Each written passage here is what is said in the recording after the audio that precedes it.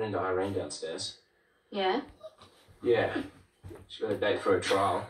How you feeling about testifying? Yeah, good. Really? Yeah.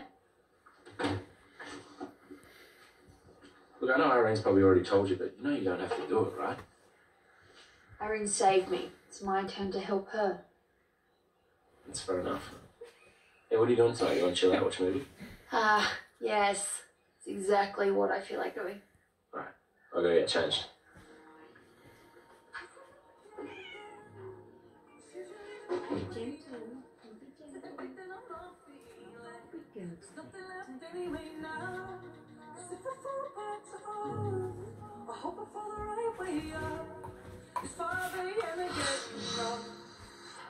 Tilly.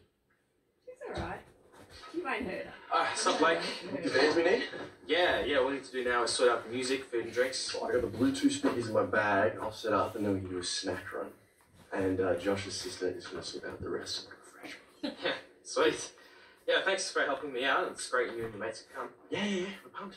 Are you single again? Yeah. Huh?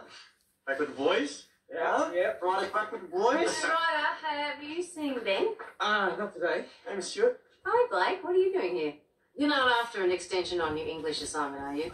No. I'm just helping Ryder set up for the party. I'll see you at the vans in 10, yeah? Yeah. What party? The one you said I could have. When? At school.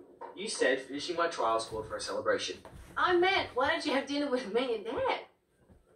You're going to have to cancel. I've already made a reservation at Sol. Yeah, well, that would be social suicide. And anyway, the invitation's online. You know what it's like when it's out there. You know, it was up to me. Jesus! It's fine, but it's really Dad's call. Great, Grumps will never say yes. Well, leave it to me. I'll work my magic. A Flyman party? Yeah. Well, what happened to us going out to dinner? Well, Ryder and I seem to have some kind of misunderstanding. Now, I know what you're going to say, but it's too late to call it off because he's already sent out the invitations. Plus, I think he might have neglected his